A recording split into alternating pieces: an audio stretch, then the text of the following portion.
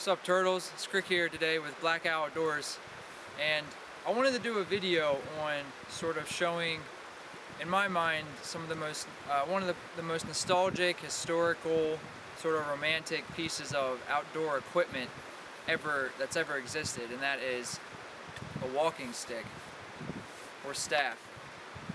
And a walking stick or cane or staff has so many uses that I can't even begin to describe them all in this video, but I brought a few examples out here with me of Stony and I's sort of in our collection. The ones I really like, and I'll touch on certain reasons why I like them, but you know, walking stick can be used from anywhere for a sort of defensive weapon, or sort of one to use as balance, crossing creeks, going down hills, uneven terrain, sort of poking through ice. If you're walking on maybe uneven ice, sort of out in front of you before you take a wrong step, you can tell about the ice. Or I can use it if I wanted to knock down, you know, maybe if I wanted to get in a tree and increase my reach, maybe knock down some fruit or a resource I see in a tree, you can use that just to extend my reach.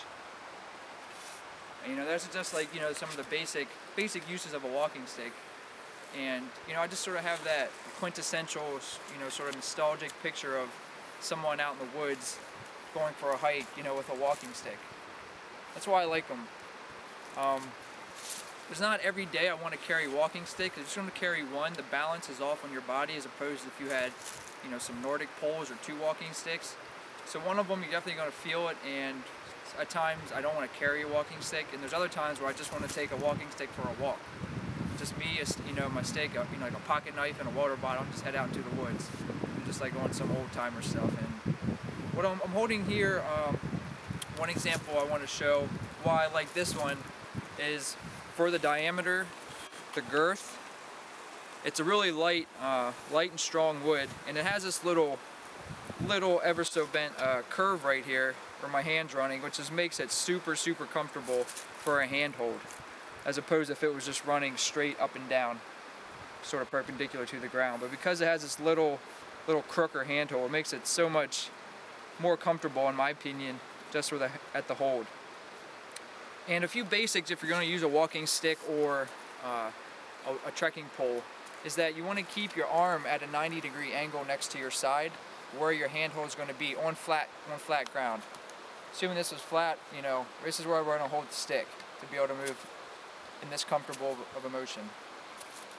And if you're going downhill, you obviously want to choke up on the stick a little bit and put it out in front of you and sort of use as you walk around the ground. But this is one stick, one option. Like I said, it's fun to play with.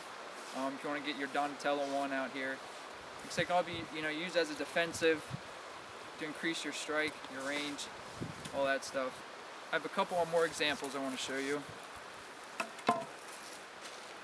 Here's a little smaller one, more of a cane, sort of hybrid cane walking stick, if you will.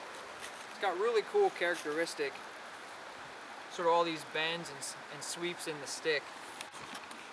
In my opinion, gives a lot of characteristic, as opposed to just a straight, try to find a perfectly straight piece of wood. And this has really beautiful handholds up here with this little swoop and bend in the stick. The hand can sit like such on here.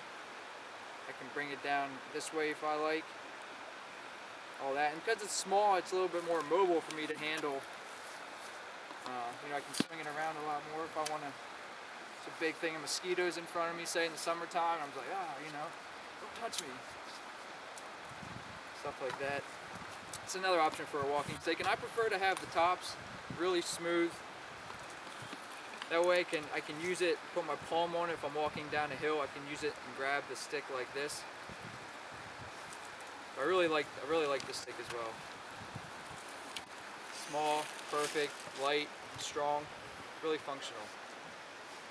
And another example I brought out with me today is this stick. I've actually done a little bit of work on. Those other two I showed you are sort of unfinished. And this one has a story all in itself. I put a lacquer and a finish on this, that's why it looks a little bit darker. And actually, I found this on the Appalachian Trail, just next to the trail, which I'm assuming some hiker just left for someone else to pick up and use. But I kind of burned the story into the stick and made some designs. You can try to get some close-ups in the light where I'll pick it up best. Sort of set up close. So I just used to burn sort of this, you know, place where you'd want to hand hold. It sort of made it more wood ninja-like. This is all burned in. Just some design down here that I've put in that was sort of significant to me at the time when I made this sort of interpretation of what I was kind of going through in life. And I put a few sayings on the bottom. I'm not sure, Stony, you can try to... Here, this is where it was found, Fuller Lake. May 5th, 2008. Wow, it's almost been, what, 5 years now? Pine Grove Furnace, Pennsylvania. I have another saying here that I put on the stick that I really like. The forest precedes man, the desert follows him. And I'm not being sexist using man or him, it's just the saying. Females can destroy the planet just as much as men can. But this has a lot of sort of sentimental value to me, nostalgia. This walking stick. This is Krik signing out, back outdoors. Later, turtles.